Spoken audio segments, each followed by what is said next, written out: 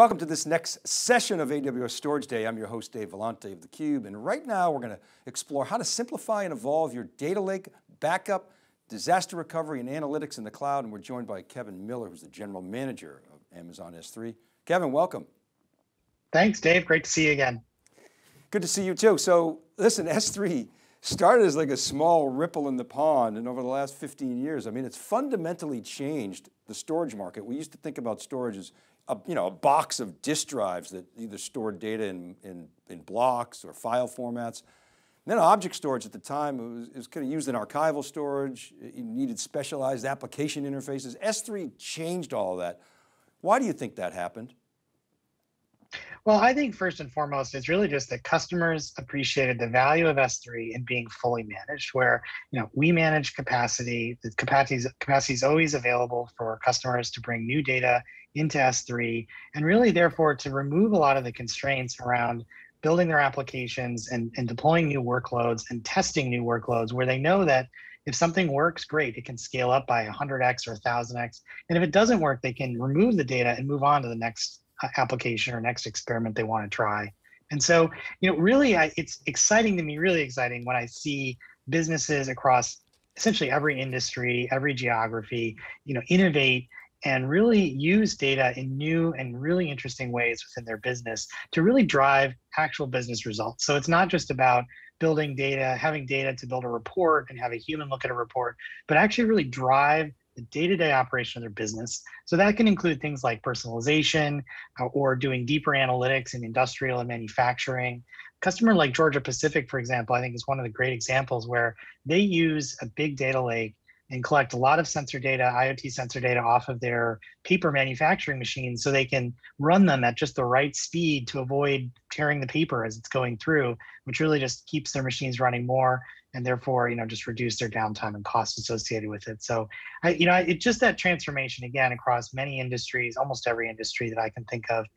That's really what's been exciting to see and continue to see. I think we're still in just the really early days of what we're going to see as far as that innovation goes. Yeah, I got to agree. I mean, it's been pretty remarkable. Maybe you could talk about the pace of innovation for S3. I mean, if anything, it seems to be accelerating. How, Kevin, does AWS, how has it thought about innovation over the past decade plus, and where do you see it headed? Yeah, that's a great question, Dave. Really, innovation is at our core. It's part of our core DNA. S3 launched more than 15 years ago, almost 16 years old. We're going to get a learner's permit for it next year, but as it's grown to exabytes of storage and trillions of objects, we've seen almost every use case you can imagine. I'm sure there's a new one coming that we haven't seen yet, but we've learned a lot from those use cases. And every year we just think about what can we do next to further simplify. And so you've seen that as we've launched over the last few years, things like S3 Intelligent Tiering, which was really the cloud's first storage class to automatically optimize and reduce customers' costs for storage for data that they were storing for a long time and based on variable access patterns. We launched S3 Access Points to provide a simpler way to have different applications operating on shared data sets. We launched earlier this year S3 Object Lambda, which really is, I think, cool technology. We're just starting to see how it can be applied to simplify serverless application development, really the next wave, I think, of application development that doesn't need, not only is the storage fully managed, but the compute is fully managed as well, really just simplify that whole end-to-end application development. Okay, so we heard this morning in the keynote some exciting news. What can you tell us, Kevin?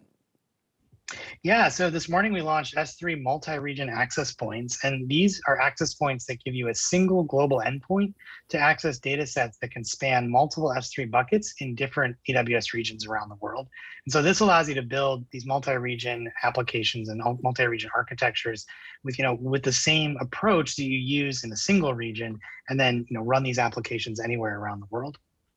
Okay, so if I interpret this correctly, it's a good fit for organizations with clients or operations around the globe. So for instance, gaming, news outlets, think of content delivery, types of customers. Should we think about this as multi-region storage, and why is that so important in your view?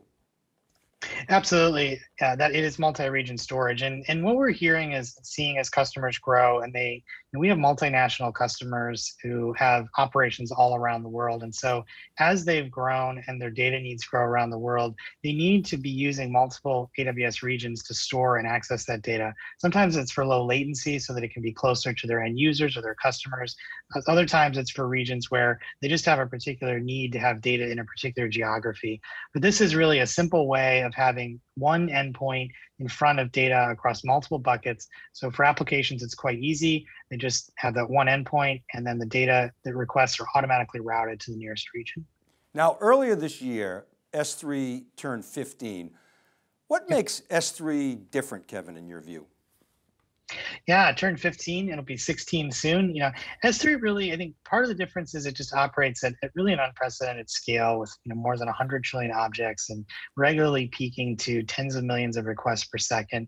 But it's really about the resiliency and availability and durability that are our responsibility. And we focus every single day on protecting those characteristics for customers so that they don't have to, so that they can focus on building the businesses and applications that they need to really run their business and not worry about the details of running highly available storage. And so I think that's really one of the key differences with S3. I first heard the term data lake. It was early last decade. I think it was around 2011, 2012, and obviously the phrase is stuck. How are S3 and data lakes simpatico? And how have data lakes on S3 changed or evolved over the years? Yeah, the idea of data lakes, obviously, as you say, came around 9 or 10 years ago, but I actually still think it's really early days for data lakes. And just from the standpoint of, originally 9 or 10 years ago, when we talked about data lakes, we were looking at maybe tens of terabytes, hundreds of terabytes, or a low number of petabytes.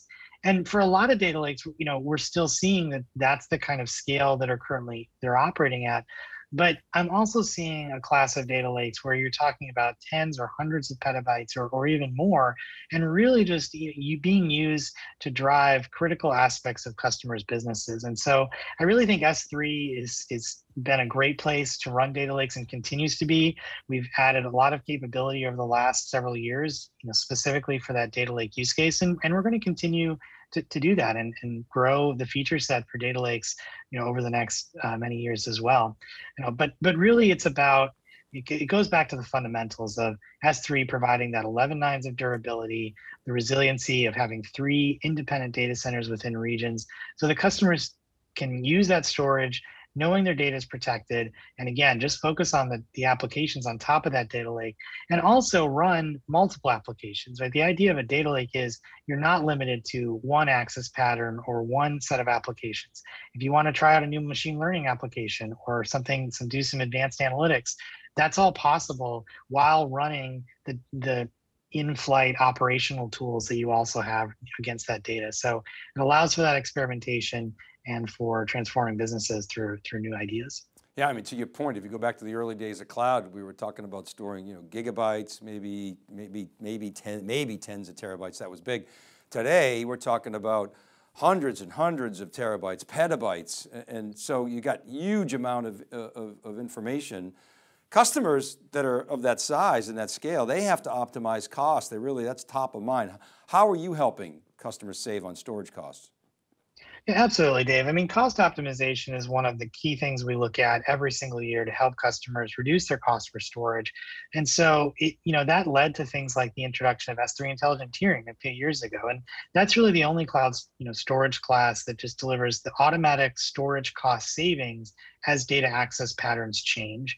And, we deliver this without performance impact or any kind of operational overhead. It's really intended to be, intelligent, where customers put the data in and then we optimize the storage cost. Or, for example, last year we launched S3 Storage Lens, which is really the first and only service in the cloud that provides organization-wide visibility into where customers are storing their data, what the request rates are, and so forth against their storage. So when you talk about these data lakes of hundreds of petabytes or even smaller, these tools are just really invaluable to help customers reduce their storage costs year after year.